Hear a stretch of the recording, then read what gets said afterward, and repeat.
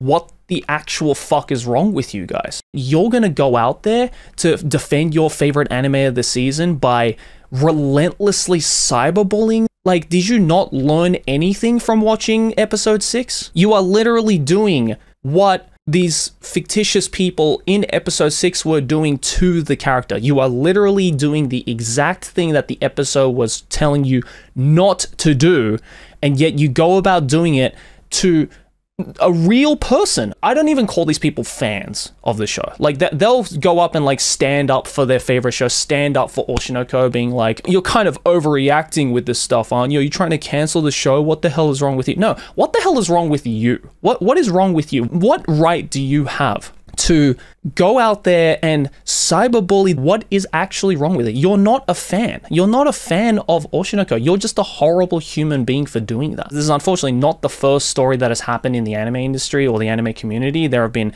countless examples of people going against people associated with their shows and bullying them relentlessly because they don't get their favorite show and they don't agree that the show is universally good. Like, how obsessed do you have to be in order for you to stoop that low? If people aren't doing this, people aren't talking about it, people aren't condemning people who go about doing this toxic as fuck shit, you know, it's just going to keep growing the bigger the fan base gets. And I don't want that to happen to the anime community. People like that should not be part of the fandom. People like that should be booted off the fandom. People like that are not fans.